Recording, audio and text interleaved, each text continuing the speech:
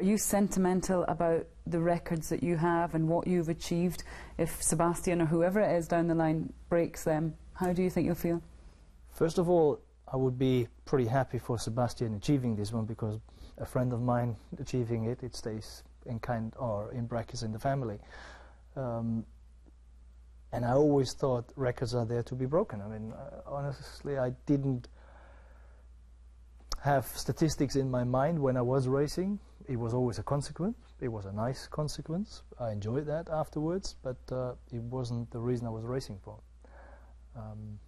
There's no reason why the limits I set will be different at one point, because the whole environment changes. I mean, in the past we had 16 races, now we have 20 races, so it's more easy to win more races in a season. There's various statistics that run around, and people arrive a lot younger in these days in Formula One, so they have a longer time they can probably spend in Formula One.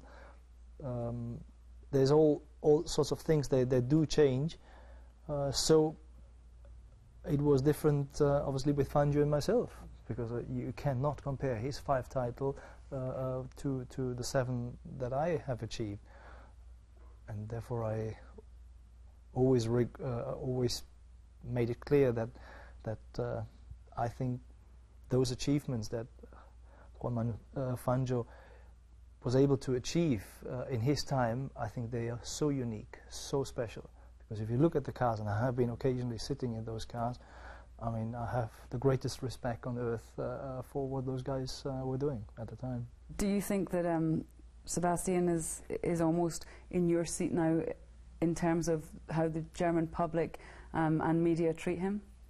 He is obviously doing his own theme, and he does it with his own character, and therefore